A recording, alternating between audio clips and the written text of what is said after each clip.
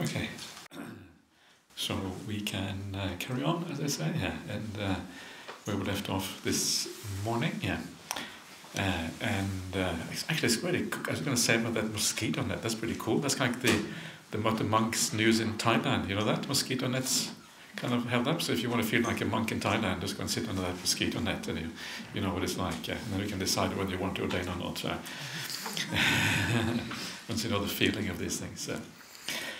Anyway, so this morning we had an introduction to meditation, just kind of some of the very basics, and I didn't say anything at the time about mindfulness of breathing, which is one of the main kind of meditation topics in the suttas.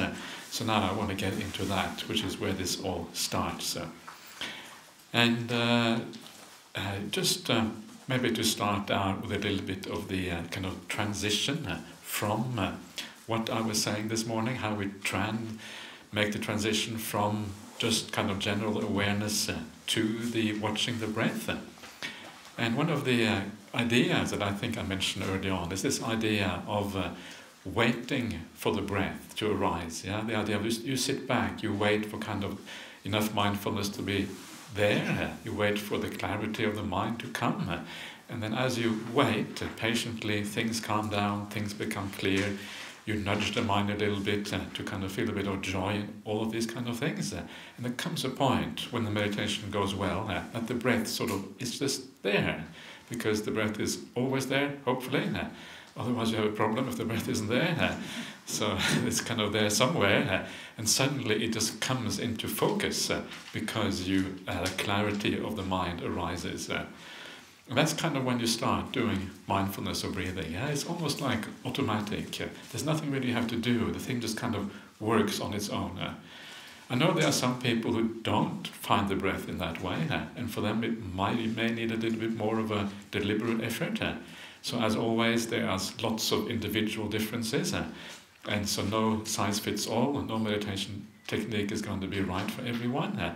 So you need to basically, in the end, take responsibility for yourself and monitor your own progress. And if it doesn't work, then try something else, something alternative, or ask a question about it, or whatever. But the general idea works for many people. You just kind of calm down. You allow things to become peaceful. Just enjoy the peace. Incline the mind to peace. Maybe incline it to some positive perceptions. And then eventually the breath just tends to arise. And this is the right and good approach to thinking about the breath meditation. One thing you should never do is to go to the breath straight away. You sit down and you kind of watch the breath straight away. And the reason is that nobody, barely anyone, is ready to watch the breath straight away. Because straight away your mind will be a little bit busy with something, there will be things going on. And the only way that you can watch the breath straight away is by using willpower.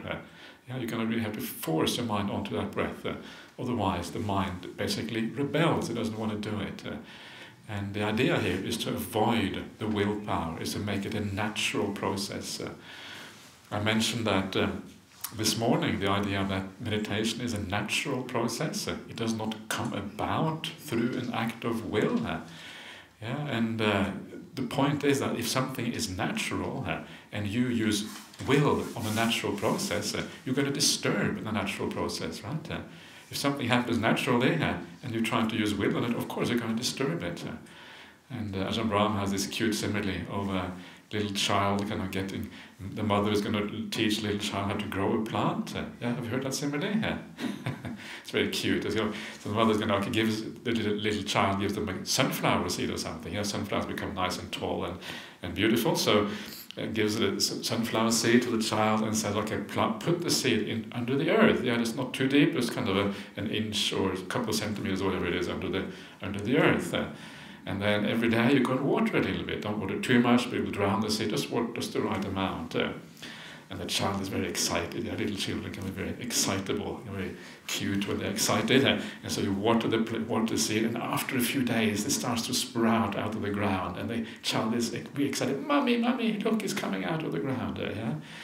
And then, but of course, it grows slowly. The child gets very impatient. Because it gets impatient, so after it's only kind of a centimeter above the ground, it decides to help nature a little bit. let's help nature. So it kind of decided, okay, let's help it. If it pulls, it grows faster. It makes sense. It's kind of reasonable thought. So you pull that little sprout coming out, and bang, the whole thing is destroyed. Just like your meditation is destroyed if you use too much willpower. So the idea of nature is that it has a natural evolution of its own, and if you try to force that evolution, if you try to force the growth, try to force it to happen, actually you destroy it. So this is why willpower is not only unpleasant because it makes you tense, it makes the mind tired, etc. Actually, it is counterproductive. So the idea is then to kind of just stand back, but it's not as if it is a complete standing back, right? I mean, one of the things I was talking about before was the idea of giving rise to joy and using your perceptions in the right way. And of course, that is doing something here. It's not a complete passivity here. But that doing, I would call it more like nudging the mind rather than really using willpower. It's a very gentle use of your perception. You lean your perception towards the idea of good spiritual friends or towards the idea of your generosity in the past. It's a very gentle thing here. You don't think too hard about it. You don't force your mind onto kind of these ideas. If it doesn't come naturally, it doesn't really work. So it's a gentle thing. Okay, I did this in the past. It's more like bringing up a memory. You don't even think about it very much, like a perception of generosity or something like that. And bang, the good feeling arises as a consequence. So this whole process should be very gentle and easy. And then, when your mind then achieves the kind of mindfulness that we're talking about here, then that is when you are ready to watch the breath, or the breath watching happens by itself. It just occurs. And how do you know that you are mindful enough? Well, this is where you have to experiment a little bit. But the basic idea is that we have a sense of presence, and the presence is fairly clear, right? It doesn't mean you are completely free of thinking that then you're never going to start watching the breath. It just means that it is a reasonable degree of presence and a reasonable degree of clarity with that presence. Then you are mindful. That's really where this starts. I want to talk a little bit about mindfulness, what the meaning of that, but maybe I should wait a little bit with that. Let's just do the introductory part of the sutta, first of all. So this particular sutta is the well-known sutta on mindfulness of breathing, Majjhima Nikaya 118. And because this course is called Breath to Awakening, this is the sutta which describes exactly that breath to awakening.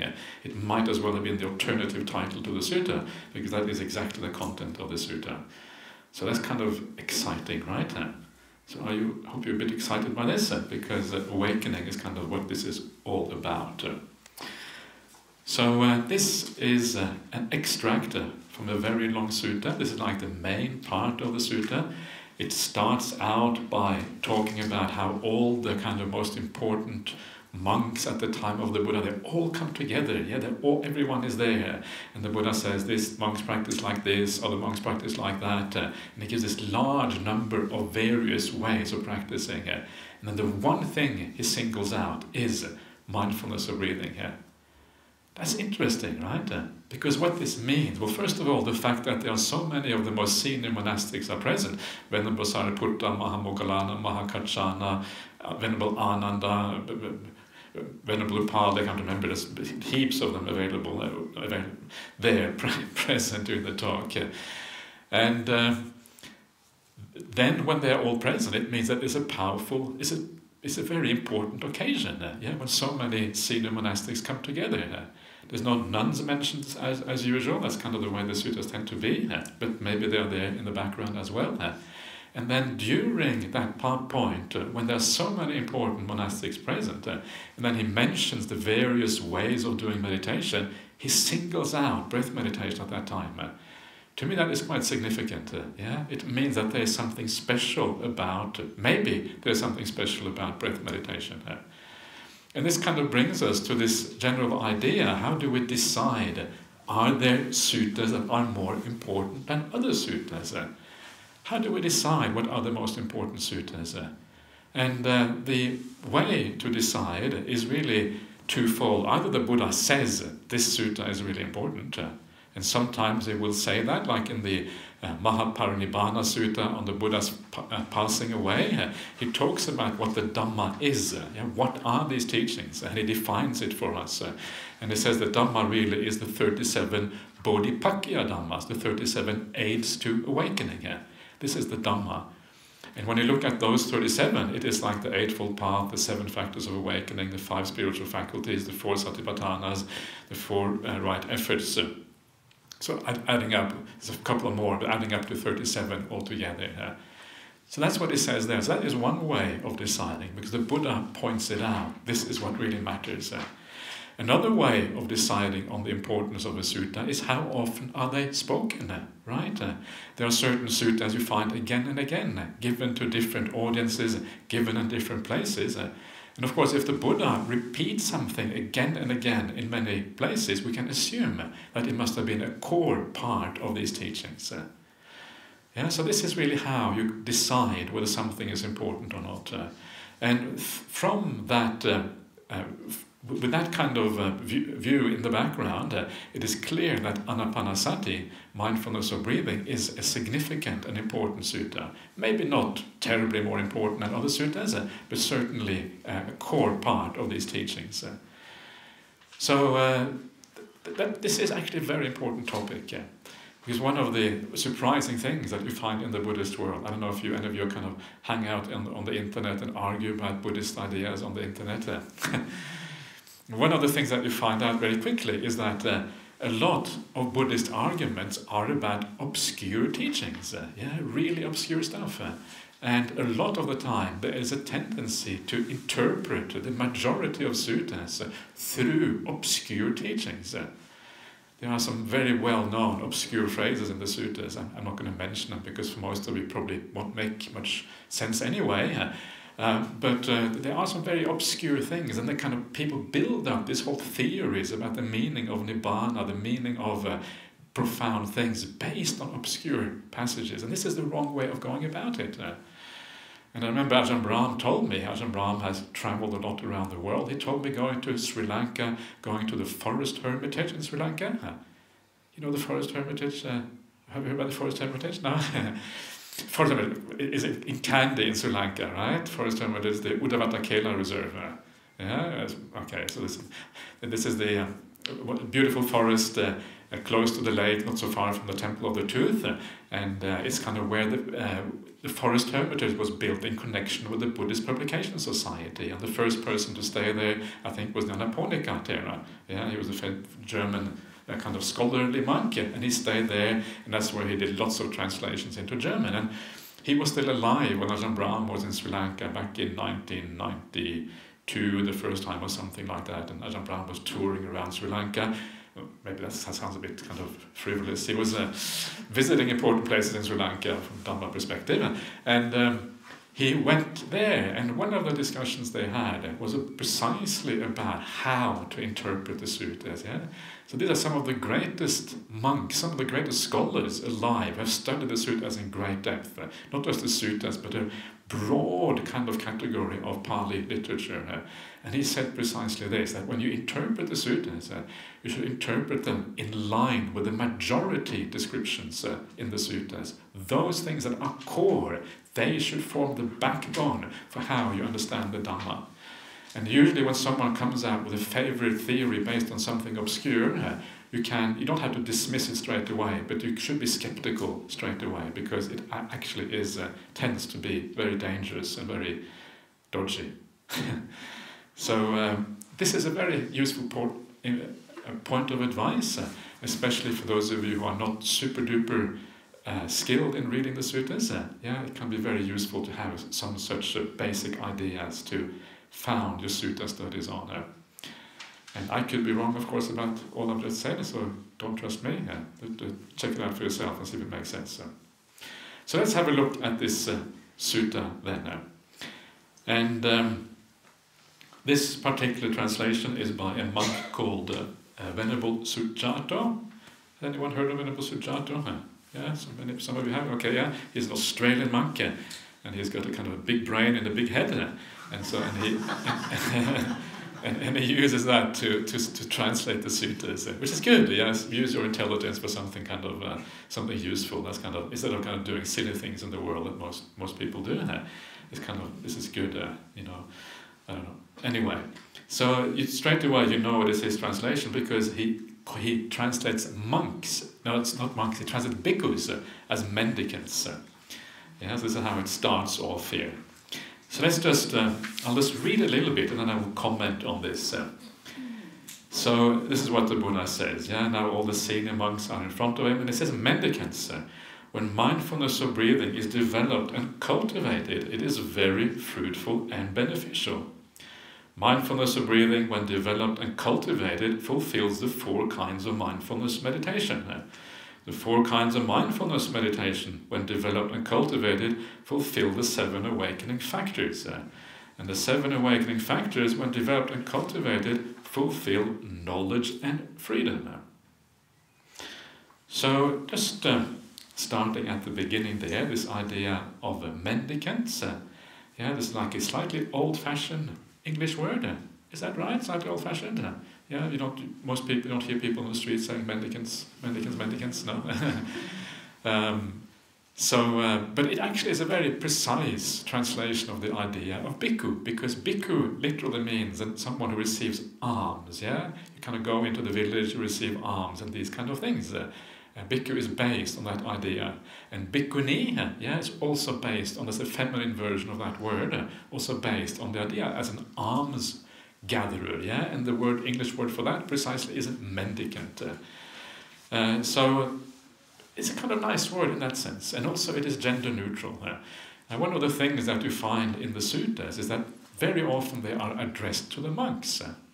And you may think that because they are addressed to the monks, that the bhikkhunis, they didn't get any teachings. Yeah, the monks got all the teachings. The bhikkhunis had to figure it all out for themselves. But no, that would be the wrong conclusion. And the reason why that is the wrong conclusion is because the way the things are spoken in these ancient Indian languages, the addressing always happens to the most senior people present.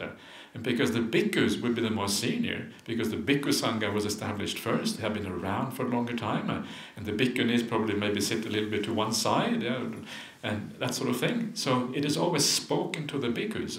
It does not mean that the assembly only consists of bhikkhus. Very often there would have been bhikkhunis in that assembly. Very often there would have been lay people in that assembly. Yeah? So even if you're a lay person, you don't have to feel left out. Yeah? So many people would have been there. In fact, it was common in those days for everyone to come to the monastery on the Uposatha days. Yeah, the Uposatha, the full moon, the new moon, and the half moon days. That's when you would come to the monastery and you would listen to discourses. So mendicants here is really a shorthand for Buddhists. Yeah, something like that. All Buddhists are welcome, regardless of who you are. And non-Buddhists as well. Yeah, if you are not a Buddhist, that's okay. I don't know if everyone here considers themselves a Buddhist. Maybe you don't, and that's okay. As long as you're not anti-Buddhist. That would be a bit unfortunate. So at least you are leaning in the Buddhist direction. So mendicants, it's a nice word. The downside with the use of the word like mendicant is that if you have English as your second language, then you kind of feel a bit stumped when you come across these words, because it's not really used very much in modern literature. So probably you'll be confused. And one of the ideas behind these translations specifically is to make it available to anyone, yeah, whether you have English as your second language or first language or whatever, to make it, because a lot more people read the suttas who have English as their second language than have English as their first language. So that is kind of good to know. So you have to have your reader in mind as well when you make these translations. Anyway, let's get on with the Dhamma. Mendicants, so when mindfulness of breathing is developed and cultivated, yeah, so it has to be developed and cultivated. It takes time to kind of make this practice work. You have to do it again and again and again, and gradually the results start to emerge. It is very fruitful and beneficial. Yeah, and we shall see in a second that it takes you all the way to awakening. I find that so marvelous in a sense. Yeah, we're dealing with one of the most kind of humble things in life, the most ordinary things in existence, the breath. It is so ordinary, we pay it hardly any attention at all. When are you aware that you breathe? Well, if you're a Buddhist, maybe sometimes you are, but the majority of people have no idea that they're breathing. The body just does its thing. It is so extraordinarily ordinary.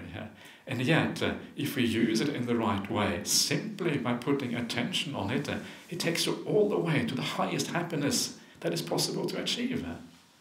Isn't that kind of extraordinary? This very simple thing.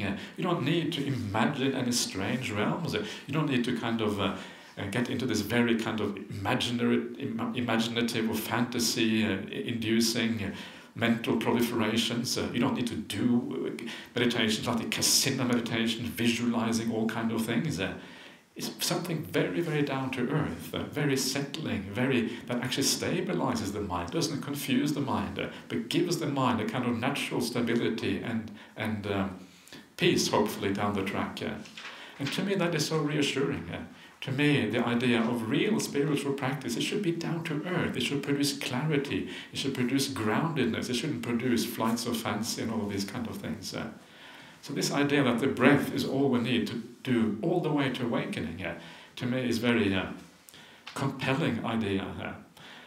It's not just breath meditation, of course, you need something to support the breath meditation, and that is just sila, morality, kindness, which also is very kind of down to earth. There's nothing kind of very fancy about that. And this then is what we need to do. And that the Buddha says it is very fruitful and beneficial. And this is often how the Buddha will phrase things in the suttas. He will say, this is really happy, this is very beneficial, very fruitful. And remember, the Buddha, he was understated. And you know a bit about that here in the UK, understatement, so you know what the Buddha was like. When the Buddha says something is happy, he means the highest happiness. When the Buddha says something is very fruitful, he doesn't mean like just very fruitful, he means like absolutely the highest possible fruit and benefit you can have. So when you read the suttas, there's another very useful kind of tool of interpretation.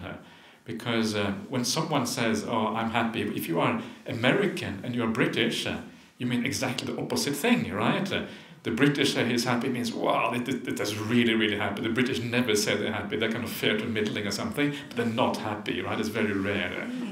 Unless something has changed in Britain since I lived here. But an American says happy, it means nothing. It just means it's not ordinary. It's like, okay, whatever. Today I'm ecstatic. Things are going really well. The Americans they're the opposite. They're overstated. The British are understated. So the Buddha was more like the British. I want to make that point because actually it matters when you interpret the suttas, right? Because you have a feeling for how the Buddha is speaking. Actually matters, interpreting things in the right way. So anyway, I forgot to ask if there are many Americans here.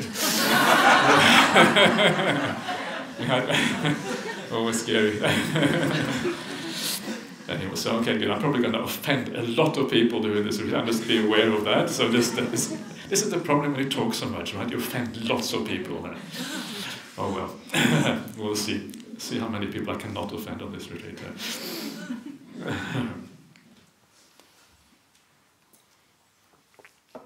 Okay, so then that's the first sentence. So then the Buddha says, mindfulness of breathing, when developed and cultivated, fulfills the 4 kinds of mindfulness meditation.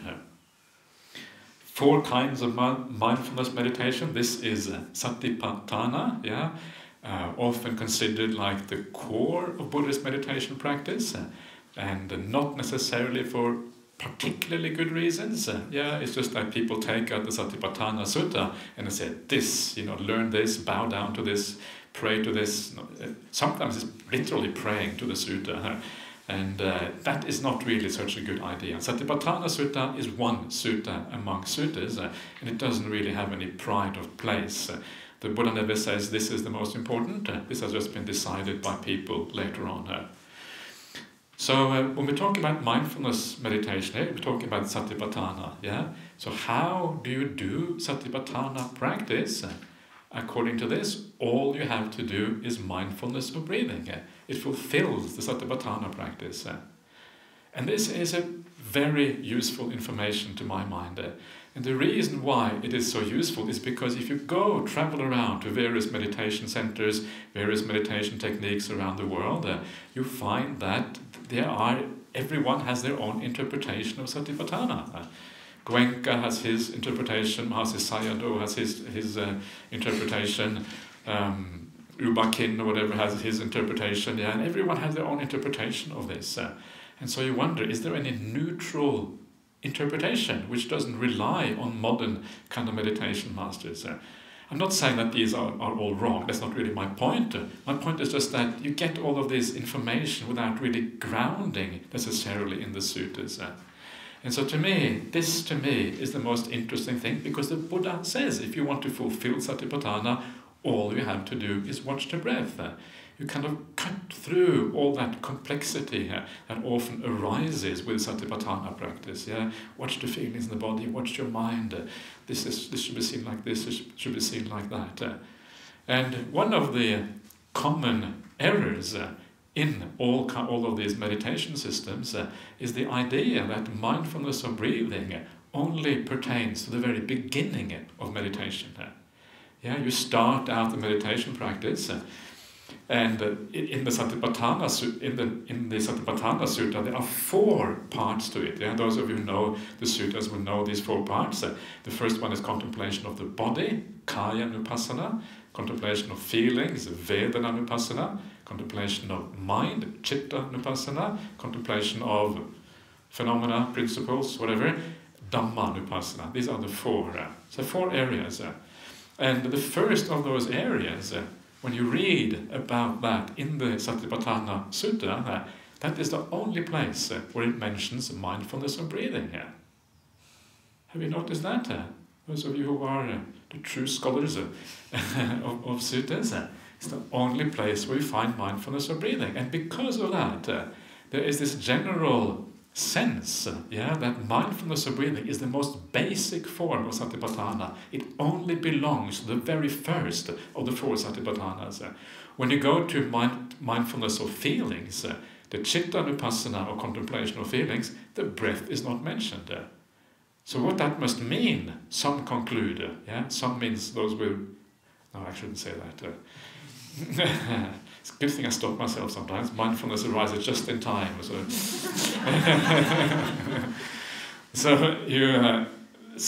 it's not mentioned there. And so then the argument is, okay, you watch the breath first of all. When you come to feelings, you just watch the feelings in the body or something like that. When you come to the mind, you watch mental phenomena. But that would be a wrong understanding, because in the Anapanasati Sutta, it says mindfulness of breathing fulfills everything, all of these 4 areas. And so you may wonder then, well, why is it that in the Satipatthana Sutta it talks about mindfulness of breathing only in the beginning, whereas here it says it fulfills everything? How come there is this discrepancy? What is actually going on here? And to be able to understand how such things arises, you have to kind of go into much deeper study of the suttas, where you do comparative study and you look at suttas, the same sutta having come down in different languages.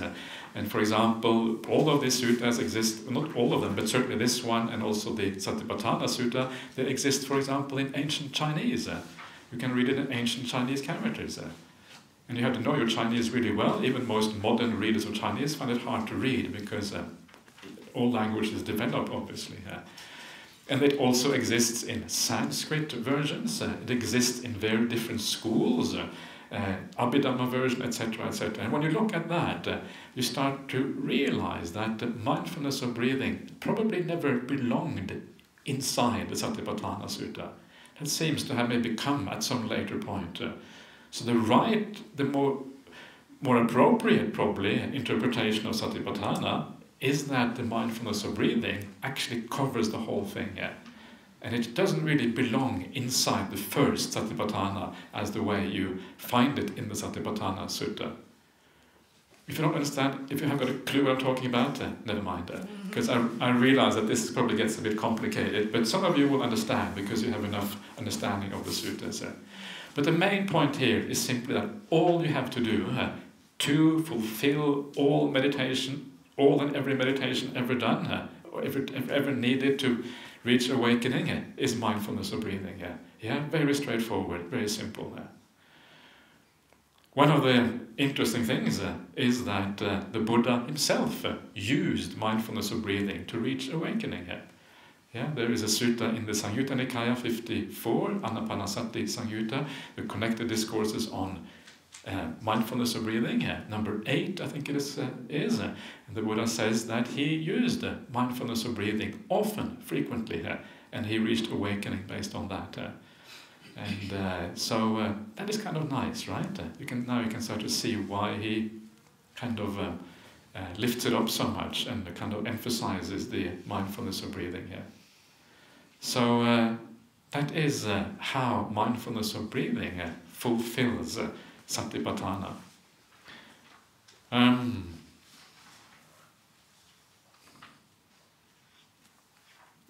It's interesting what Satipatthana, what it actually means. One of the things, what it's actually referred to. Maybe this is a good point, just to very briefly just discuss the idea of sati in the sutta. Sati is the word for mindfulness, right? Used by the Buddha everywhere.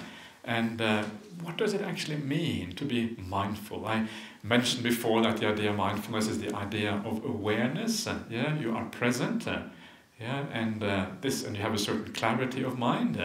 Basically, the defilements are quite low in the mind. This is kind of how you have enough clarity. It's very interesting connection. You know how this is called the gradual training, right? So in the gradual training, the 8 factors of the Noble Eightfold Path, factor number 6 is called right effort. Factor number 7 is called mindfulness meditation, satipatthana. And they follow each other. One leads to the next one. So right effort is what leads to right meditation or mindfulness meditation. And some of the phrasings in here are actually, you can see how the wording used to describe these various elements, how they evolve within the descriptions of what these things are. So in the right effort formula, it says that you use the right effort so that unskillful qualities do not invade your mind. So this is what right effort is about. It's to stop unskillful qualities, greed, right? Ill will, these sort of things. You stop those from invading your mind. So invading means quite strong. A little bit left is okay. It's not actually okay, but it's what's the right word? It's to be expected. You purify that later on. But at this point, you want to get rid of the worst part of it. And then when you come to Satipatthana, it says having overcome those unskillful qualities. So you can see the natural progression, how one thing leads to the next one. Right? That's kind of interesting there. And so Satipatthana is a place where you have overcome many of these unskillful qualities. And that makes sense, right? I mean, how can you have sati, mindfulness, if you have a lot of desire or ill will? Desire and ill will are precisely the things that take you away from the present moment. Desire is always in the future, ill will is often in the past, because it has to do with people did this, people did that, and this kind of stuff. And so, overcoming these things, it makes very good sense that actually is required before mindfulness is possible. And that's why right effort, a very important aspect of right effort, is the overcoming of the coarse aspects of the defilements of the mind. Things we call sense restraint, which basically means being wise about how you think, where it kind of comes down to. So this is one side of the idea of sati. Sati is awareness to this extent. But sati is also memory. It also means memory in the suttas. And memory, it is defined specifically, someone who has a lot of sati, this is the satindriya, the faculty of sati in the suttas, the power of mindfulness, is defined specifically as remembering what you did and said long ago. So if your mind is clear, if you have few defilements, you will tend to remember clearly what you said and what you did long ago. And this is an important part of the meditation practice. Because in the meditation practice, you want to monitor yourself all the time. You want to know whether you're doing the right thing, whether you're heading in the right direction. And the only way you can monitor yourself is if you is if you have a standard by which to monitor things. And that standard is the memory of the teachings of the Buddha, right? It doesn't mean you think about it all the time, but it's kind of there at the back of your mind, guiding you in the right direction. Yeah, you have clarity about what you're supposed to be doing here. You have a memory without really thinking about it. It is there as a kind of background instruction in your mind. And this is how the meditation then comes together. The clarity together with the instructions being kind of lodged in your mind in this way. That is what sati is about. So meditation is not just something that is automatic, you just sit down. It's also about having that clarity whether you're doing the right thing. Okay, I'm probably getting a little bit sidetracked, but anyway, that's... okay, just... Okay, so then that is how you fulfill the 4 mindfulness meditation, simply by cultivating the breath meditation. How do the 4 kinds of mindfulness meditation, when developed and cultivated, fulfill the 7 awakening factors? And the 7 awakening factors are known as the Satta Sambojjhanga in Pali language. And these are the things that lead to awakening. That's why they're called awakening factors. They are not factors of awakening, they are factors that lead to awakening. And this is explicitly said in the suttas. So what that means is that when you watch the breath in this way, you are actually developing the awakening factors. Right? They are arising in your mind as the breath gets developed, as the breath meditation develops. Yeah, what are they? Well, they are things like piti. Piti is like joy, right? Tranquility, passaddhi in Pali, the kind of really when you feel really, really still within and just want to sit here forever. You never want to leave this Nightingale Center ever again because you're so relaxed and so at ease. This is where we're trying to get to by the end of this retreat. And then there is samadhi, right, which is the stillness of the mind. And there's also some early factors like mindfulness and energy. Energy is part of that. All of these marvelous things, and all of these arise out of mindfulness of breathing here.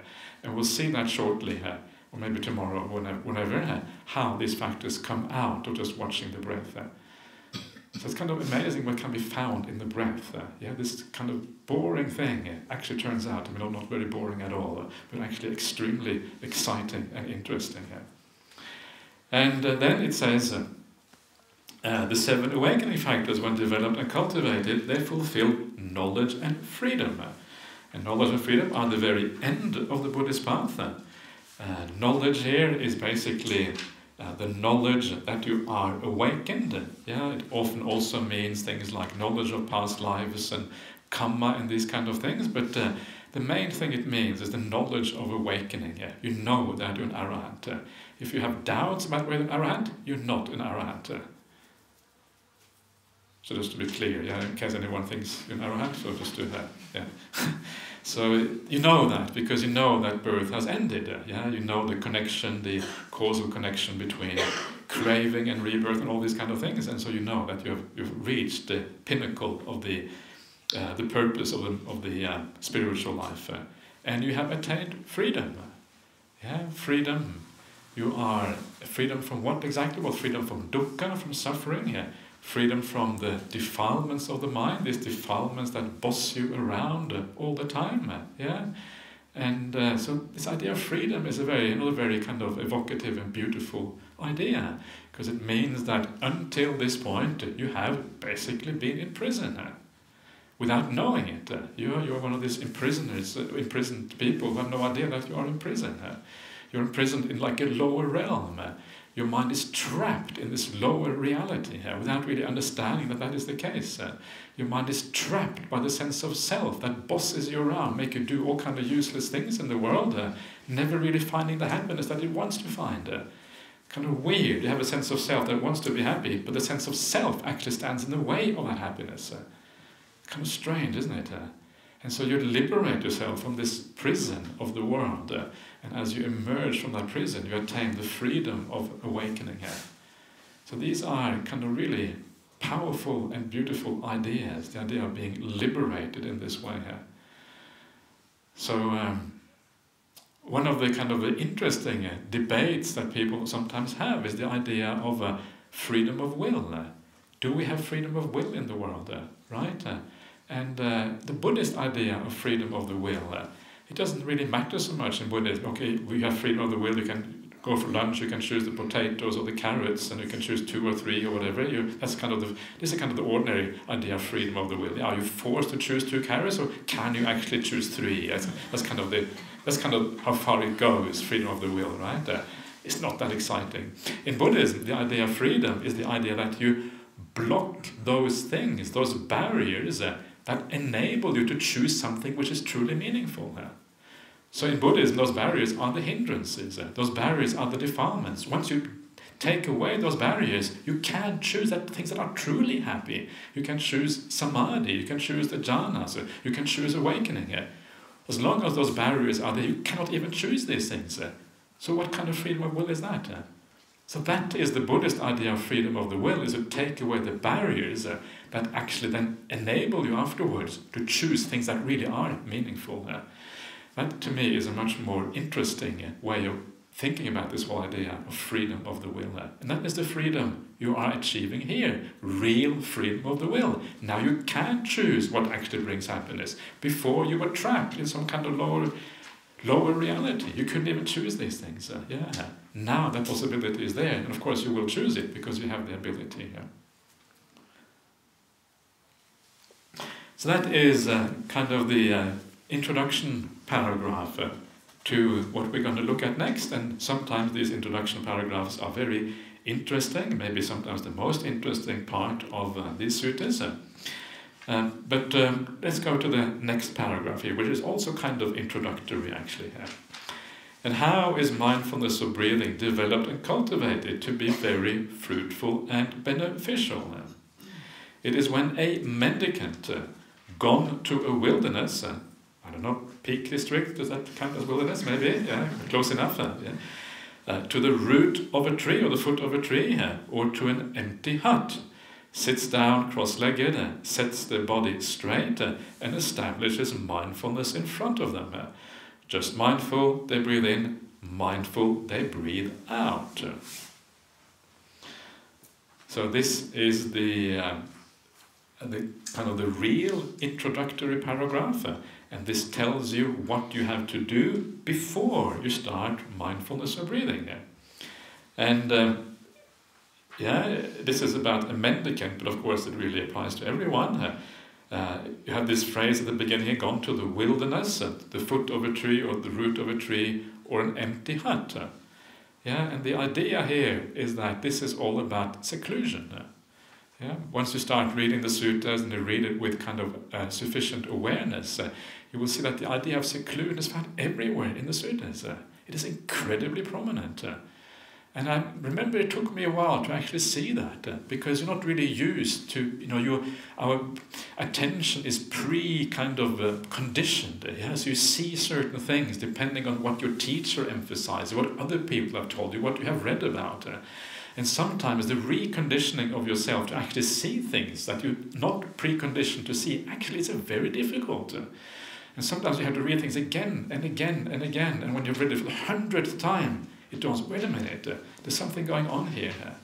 It takes a long time to see things sometimes like this. And I remember it dawned on me one day, actually these words for seclusion are found everywhere. And sometimes you need to know the Pali, because you need to know the different kinds of words for seclusion, how they relate to each other and these kind of things. And then it kind of becomes very obvious. And so what this means is that real mindfulness of breathing happens in seclusion. In other words, it's a very profound kind of meditation practice. It is not superficial. So if you find it difficult to do mindfulness of breathing in daily life, when you go to work and all these kind of things, no wonder you find it hard. Of course you find it hard. It's kind of, this is something that happens really after you develop the path a long way and you go into seclusion. This is pretty good. What we have here is a kind of a halfway house to real seclusion. You kind of get out of your ordinary environment. It is quite peaceful. You are very peaceful as well. That's great. It's nice. And it is, you have your own, many of you will have your own room probably. And so that's kind of nice, yeah. You can go for a walk in the woods over here, and this is not bad. It's not maybe the full seclusion, but it's kind of getting there. If you want more full seclusion, go and stay in a monastery for a while. Yeah, get yourself a little kuti or a little room or something in a monastery. If you want to come all the way to Australia, come all the way to Australia. We have nice kutis ready for you. Now you have kind of the inside kind of track, yeah, because you can say that, well, I went to one of these retreats, and now I kind of have a right to a kuti and put it down a monastery or something. Yeah. So seclusion, very important. Yeah, you withdraw the mind, you withdraw yourself from the ordinary worldly things, and a city life or life in the suburbia or whatever. It is often very busy, and not only is it busy, but it is surrounded with sensual input.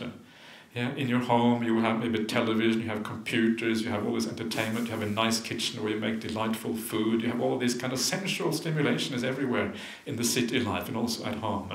But if you come to a meditation center like this, it is much reduced.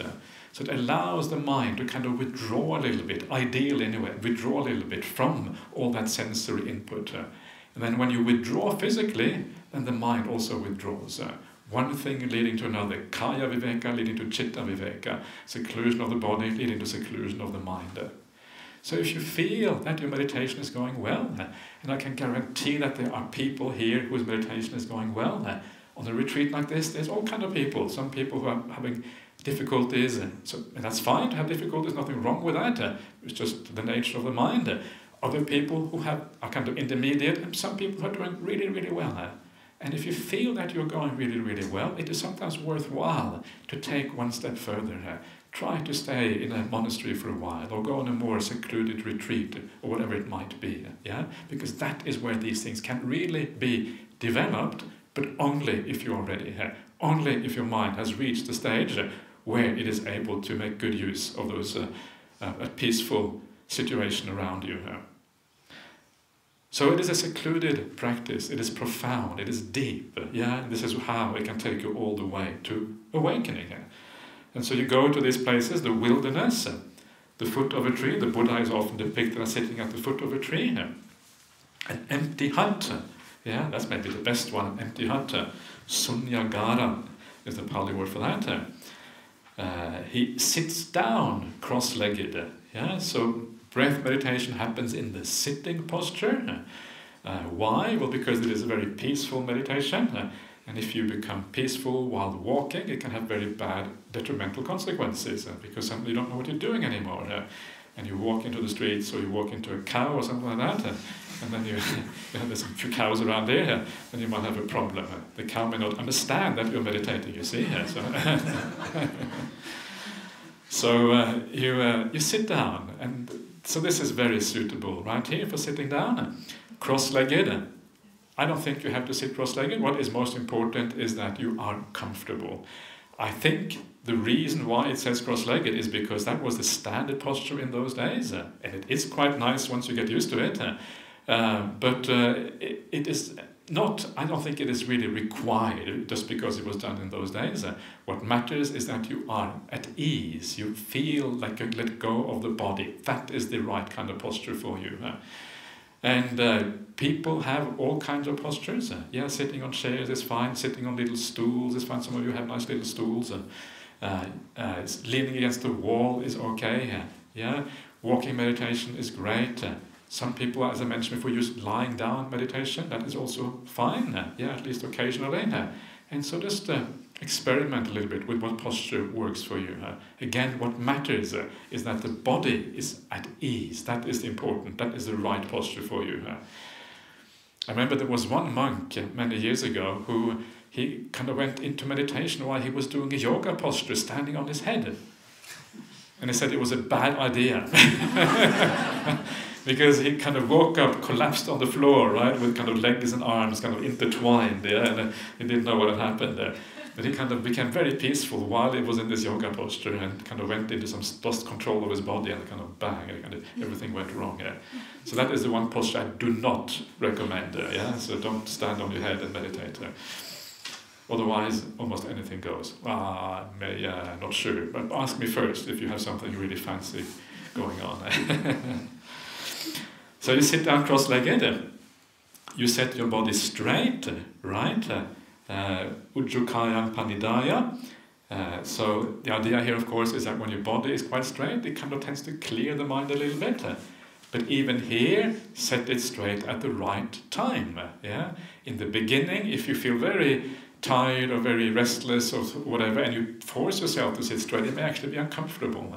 So in the beginning, lean back against the wall.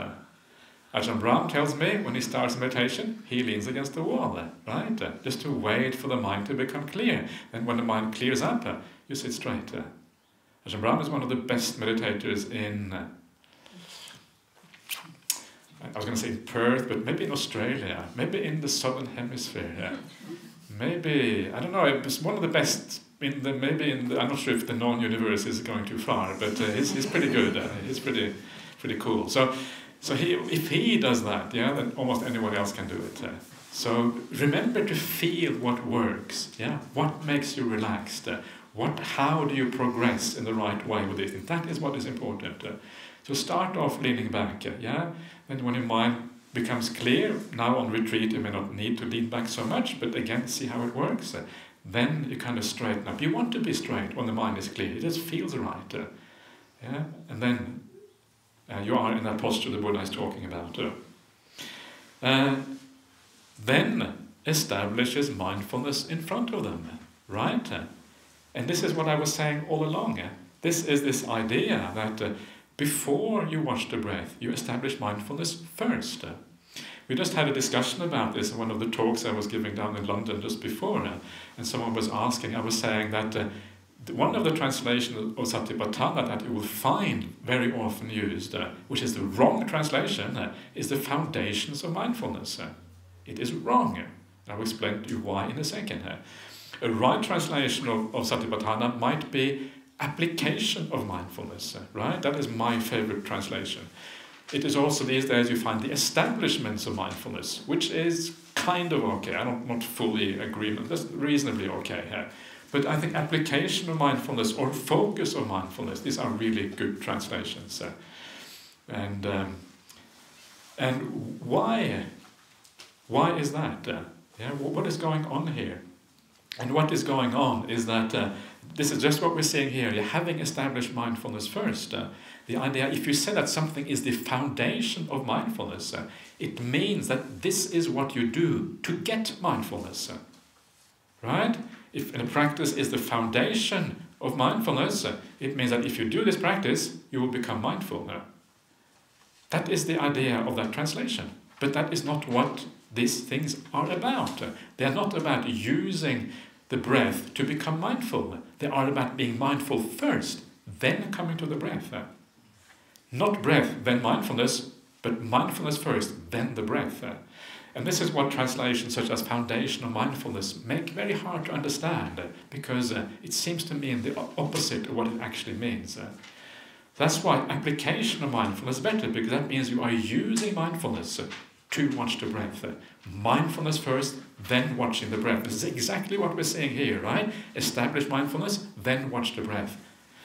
If you go to the Satipatthana Sutta, it actually says the same thing. It says that you do Satipatthana, you do it satima. Satima means mindful, being mindful.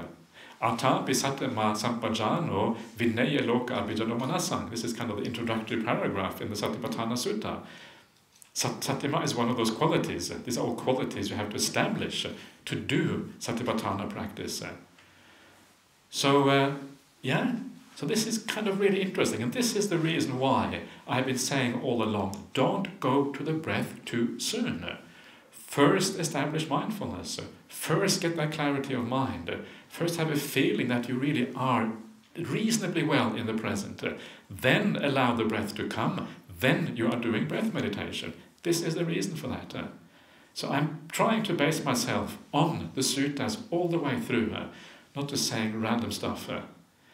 So this is non-random stuff, hopefully. It kind of comes from the Buddha, and this is basically what you find in all of these suttas on Anapanasati. So establish mindfulness first, and this is what we're trying to do here. And some of you may find that mindfulness does not become all that strong during the retreat for various kind of reasons, and that's fine. Please don't feel bad about it if you cannot do this. It just depends on how we have been born, our conditioning, and all of these kind of things. It's much better to be honest with yourself, to actually know where you're at, and then take it from there. And even if you spend the whole retreat just kind of doing, being peaceful and being quiet without actually going to the breath, it will still probably be really worthwhile. Still be very interesting. You learn something about yourself. You learn something about what you have to do to enable the meditation for the future.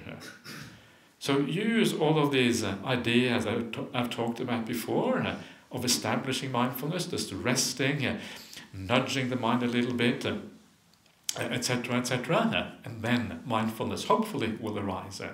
If it doesn't arise super strongly, then the other way that mindfulness arises is that it arises through your long-term practice of the Dhamma. Everything you do in daily life will either be supportive of mindfulness or it will be detractive of mindfulness. So what is it that is supportive of mindfulness? And this is another very important point. There's so many very important points here. I say this is a very important point every 2 sentences, a bit over too much. It's going to lose its power after a while. But anyway, I think it is an important point. And this is the general assumption among meditators that mindfulness begets mindfulness. Mindfulness gives rise to mindfulness.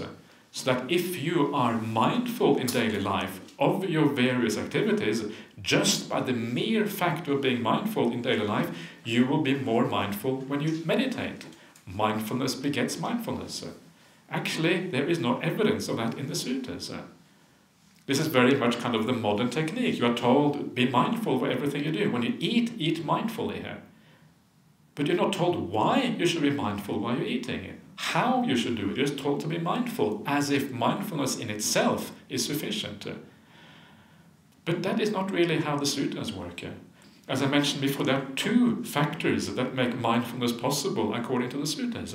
And those 2 are sila and ujjukaditi, the view and the virtue that you have. This is what gives rise to mindfulness according to the suttas. So the answer to this question about whether you should be mindful in daily life, yes, you should be mindful, but you should be mindful with the view to live well, to live with kindness, to live virtuously, to be moral. That is why you should be mindful. So you should be mindful in a particular way, not just be mindful for the sake of mindfulness. And that changes the idea quite a lot, right? So if you are mindful while you're washing the dishes, well, what you are really mindful of is your mind should not be, washing the dishes, I'm fed up with washing the dishes, No, okay, I'm washing this. What a wonderful opportunity to do some service, So I'm washing the dishes happily instead. Or whatever it is, you're mindful, knowing where your mind is at, knowing what you're saying, what you're doing. So you purify yourself continuously. That is the idea of mindfulness in daily life. All of this comes from this very famous formula in the suttas called sati sampajanya, mindfulness and clear comprehension formula. And that is where this idea of mindfulness in daily life is derived from. And if you look carefully at how this is presented in the suttas, it actually is part of the sila part of the right effort, part of how to overcome the defilements of the mind. That is where it belongs. So please think about it in this way, and then the idea of mindfulness in daily life becomes far more meaningful to you. You really are purifying yourself in a very real way, and then it's going to become a powerful effect for you once you come to a retreat, because then the mind will really be ready to be mindful. 3:45? 4:45? 4:45, okay, sorry, 4:45. So I'm going to stop there.